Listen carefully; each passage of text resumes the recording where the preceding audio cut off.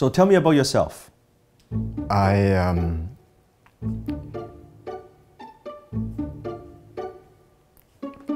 So tell me about yourself.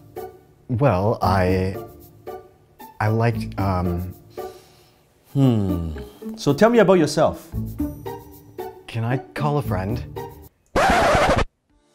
You submitted the resume and you waited patiently, and finally you got that phone call, and now you got the interview. You're sitting across the table and the hiring manager smiles and asks you the question, tell me about yourself. And you panic and you don't know what to do and you don't know what to say. You start to stutter, and halfway through the conversation you say to yourself, I blew it, why did I even say that? You never get a second chance to make a first impression. Usually that hiring manager makes up his or her mind in the first 3 minutes during the interview. Do you make a good impression? So today I'm going to share with you from a CEO perspective, from a hiring manager perspective, from an employer perspective, what is the best response to the question, tell me about yourself. You see, we have interviewed thousands and thousands of potential applicants, and I cannot tell you how many times I see people kind of struggle with this question. But however, there are incidents that we are very impressed with the response. This is not theory. We have taken some of the best replies, some of the best responses to this question. I'm gonna teach it to you. And by the end of this video, you're gonna walk away with the exact formula, exactly what do you need to say and how to say it. I'm also gonna give you a little script, a little template. So next time when you are asked this question, you know exactly what to say. And now let me give you a couple keys first. Key number 1, when the hiring manager is asking you the question, tell me about yourself, they are not actually asking about your whole life story. They're not asking about your parents, your background, and your dog's name, and what kind of cat do you have. It is not about that. So when people hear that question, they think, oh, let me tell you my life story, and 20 minutes into it, you have not talked about anything important. So what they're actually asking is, what are you bringing to the table? So from now on, when you hear the question, tell me about yourself, I want you to make the mental switch. That equals, what value could you bring to the company? What problems can you solve for the company? That's what they are asking. And you shouldn't go on and on and on about all your background and all of that. No, don't do that. Key number 2, be yourself, but be your best self. See, one of the mistakes people make is they believe in an interview, well, you know, I just want to be myself. Yes, you want to be yourself, but you want to be your best self. You want to be authentic. You don't want to be fake. But it doesn't mean that you just share everything. This is the first time you just sitting across the table from a hiring manager. It's like a date, right? You just getting to know each other. This is like a coffee date. So make sure that you present your best self, right? Lead with your strong foot forward. So when they are asking you the question, everything that you share, any statement that you make, you always want to tie it back to what's in it for them. WIIFM, what's in it for them. So let me give you an example. Let's say someone is hiring and you're applying for a social media manager position, okay? And the hiring manager is asking you, well, so tell me about yourself. A typical response. Someone might say, well, you know, I grew up with social media, and I've used social media for a long, long time. My whole life, actually. So I'm very familiar with it. And just about 3 years ago, and I thought to myself, hey, you know, maybe I could actually make a living doing this.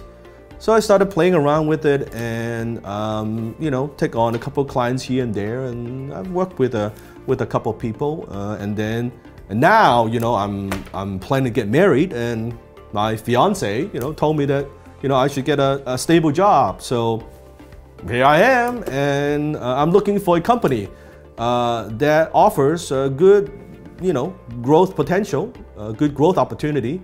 And also this place is, not too far from my home, so it's good. It's only a 10-minute drive. You see the problem?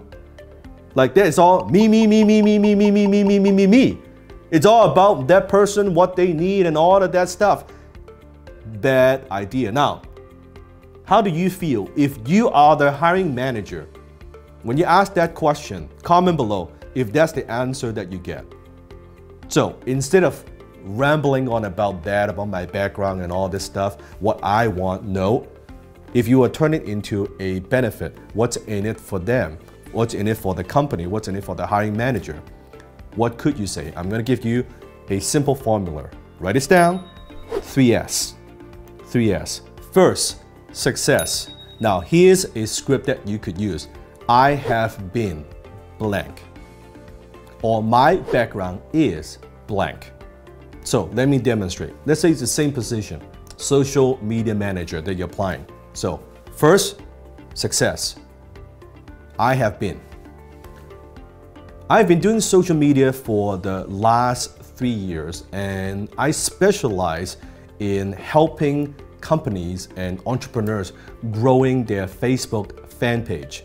And in the last 3 years alone, I've helped dozens of clients in over 10 different industries. And on average, I've been able to help my clients to really increase the engagement and grow their fan page by 300 to 500% in less than 6 months. And that's what I am passionate about. In fact, I have listed some of those clients that I've worked with in the reference letter. You see how that works?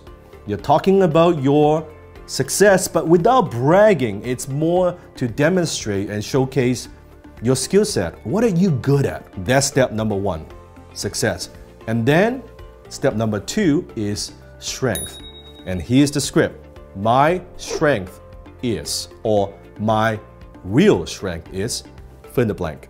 My real strength is my ability to truly understand what your audience wants. I pride myself on my reputation to creating engaging and compelling content that I know your audience loves and want to share. That's the second step. My strength is blank. Third, situation, meaning how does that apply to the position that you're applying?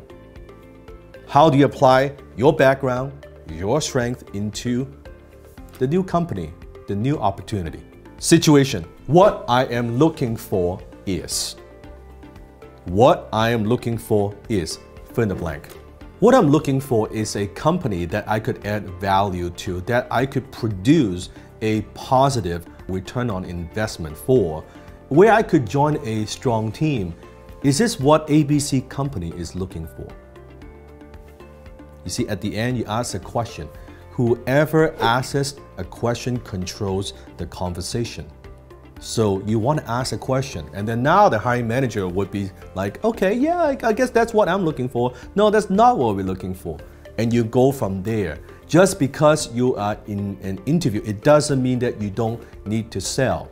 Now, the next question you might have is, well, Dan, does that mean that I have to memorize a script of some sort? The answer is absolutely yes. You don't want to go in unprepared. In fact, you want to write it out, practice it, rehearse it many, many times. So when you are in front of that potential hiring manager, you're ready to go. You need to memorize it and say it many, many times and repeat it many, many times so it comes across very, very natural. The last thing you want is to panic and stutter and you don't know what to say. You do not want to do that. If you find this video useful, comment below. If you want to equip yourself with practical business knowledge, if you want to learn how to communicate with conviction, so you can finally get the respect that you deserve and attain your goals, make sure you hit the subscribe button below and subscribe to my channel.